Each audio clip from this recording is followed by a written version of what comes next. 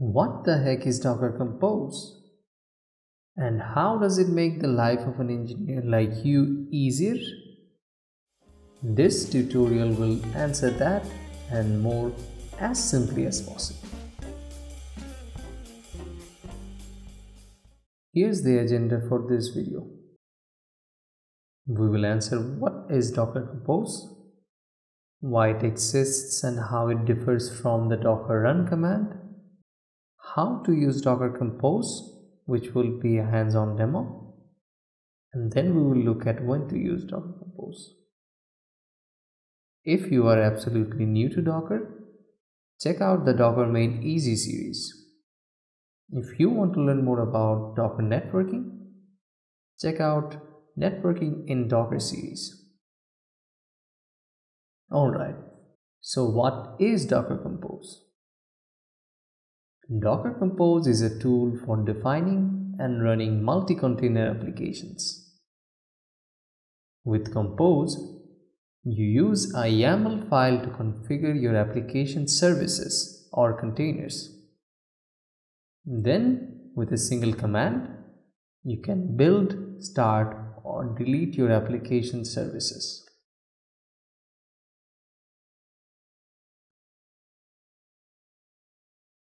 Running multiple containers is a very common scenario. Take for example a WordPress application. It consists of a WordPress service that talks to a MySQL database. We could run both containers using two Docker run commands with a bunch of CLI arguments. The DB container might be started like this. Additionally, we might need to isolate these containers from the host or other containerized applications. We could create or remove networks with Docker network commands and modify Docker run to take the network as an argument.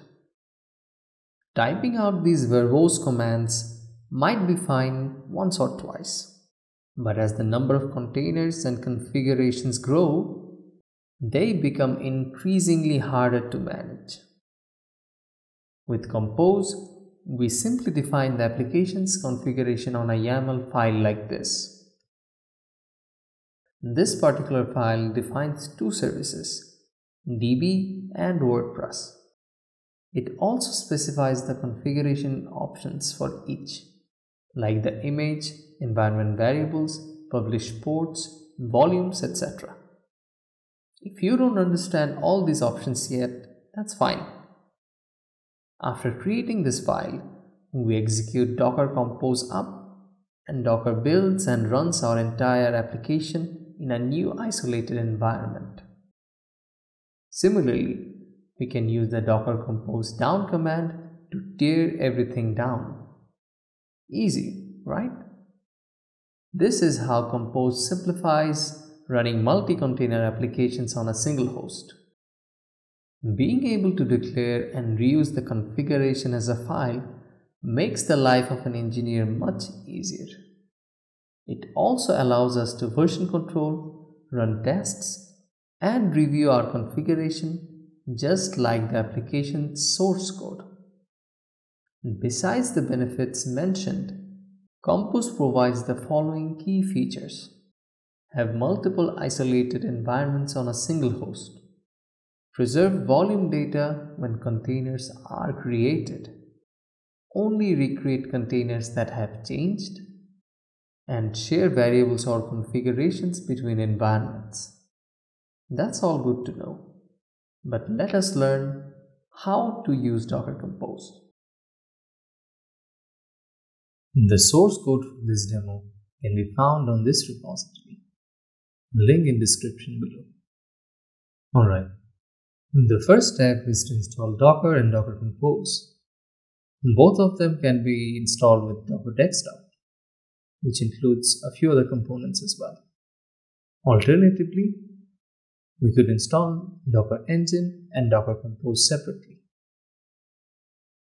Step 2 is to create a sample web application. Here is the code for the repository we just saw. We have a simple Python Flask application in 10 lines of code. First, we are importing our dependencies. We initialize Flask and Redis, and then we define a single HTTP route. This route returns a string "Hello World, I have been seeing dash times," but the value of dash is received from a key in Redis, which is incremented every time this request is being called. So the first time this should return "I have been seen" one time, then two, then three, and so on. Next, we need to define the requirements for our Python application. So we are simply using Flask and Redis, and we define that on requirements.txt. Then we define a Docker file, which is used for building the Docker image. We are starting from the Python 3.7 Alpine image. We are setting the /code directory inside the image as the work directory. Then we install a few dependencies with the APK package manager, including GCC. Then we copy the requirements file from the host inside the image and install it with the pip package manager. We then add a metadata specifying that this application will run on port 5000. Then we copy the rest of the files from the host machine inside the image. We then set two environment variables, that is Flask specific, and specify the default command to be used when a container is run, which is Flask run. Finally, we define a Docker Compose file, which is used for running Docker Compose. We specify the version and define two services, Redis and Web. The Redis service simply uses an image, Redis Alpine, from the Docker Hub registry. The web service does not specify an image, but it instead specifies a build context, which is the current directory. So this basically says to Docker, look for a Docker file in the current directory, which is this one. Then we specify the ports. It says port 8000 on the host will map to port 5000 inside the container, which is where Flask is running. And finally, we say that this web service will depend on Redis. So Docker knows to start Redis before starting web. Alright. Step 3 is to run and test the application. Once we have defined these files, we can open up a terminal on this directory and simply run docker compose up. This will pull the prerequisite images, build the web image, and run the containers.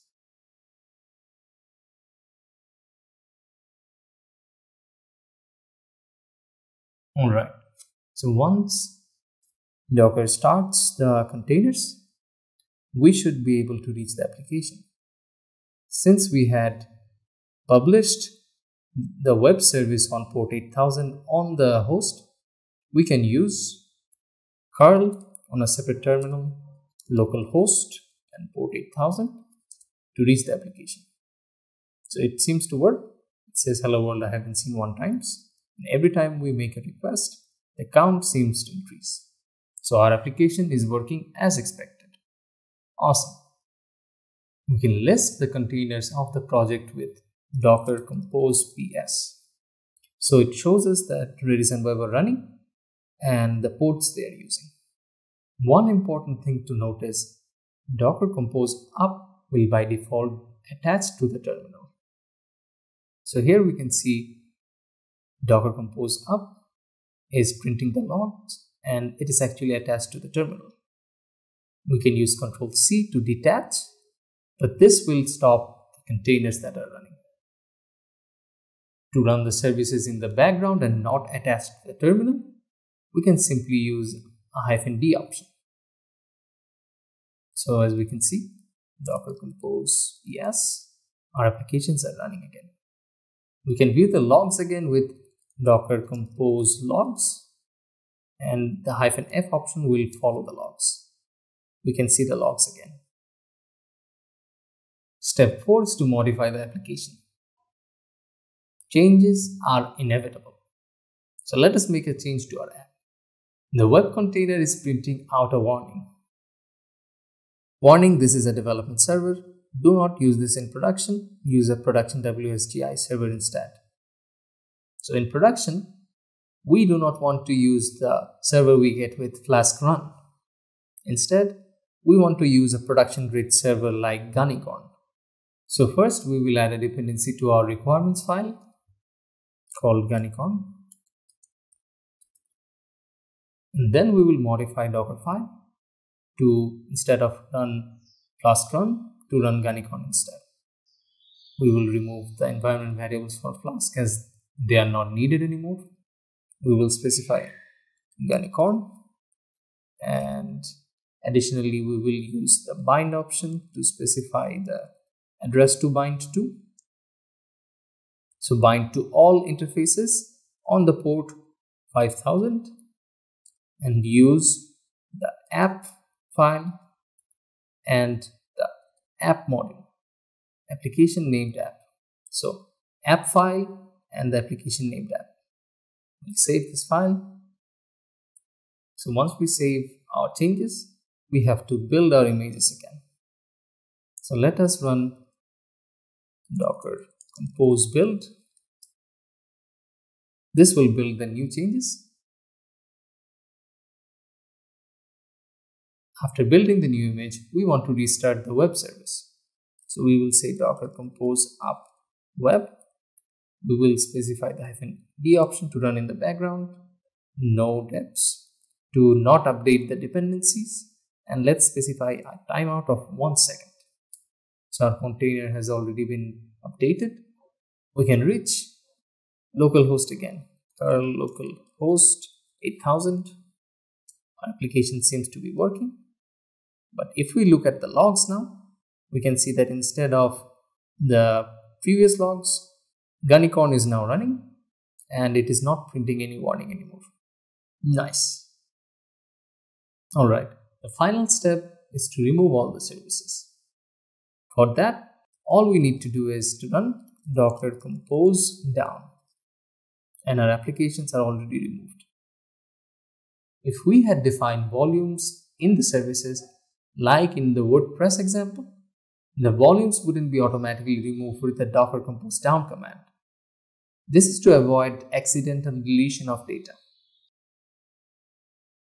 To tear down everything including the volumes, we can specify a -v option with the docker compose down command.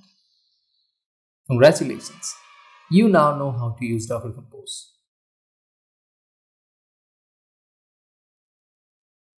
So when should we use docker compose? The first use case is for development environments. When developing software, the ability to run applications and their dependencies in isolated environments is crucial. For example, you might have a dependency on another team's application, which in turn might have its own set of complexities, like configuring the database in a particular way. By using Compose, you can run the whole stack or remove it with a single command. Automated testing environments. Automated workflows like CI/CD pipelines generally require tools to easily create and destroy environments. Containers are ideal for such environments due to their low resource footprint and speed.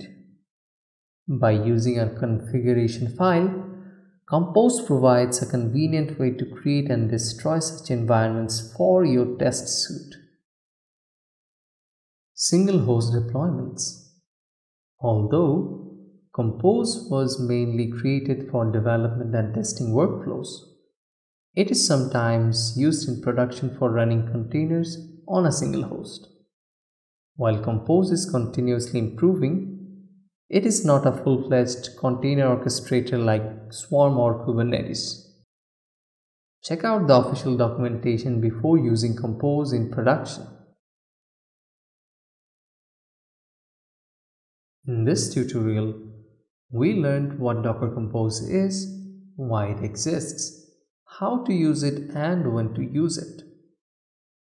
By specifying container configuration in a file, Compose simplifies running multi-container workloads on a single host. If you found this tutorial helpful, leaving a like, comment, or subscribing will really help us out. Thanks for making it so far. We have a lot more exciting DevOps content on the way, so we hope you stay tuned. Till then, be bold and keep learning. But most importantly, take care.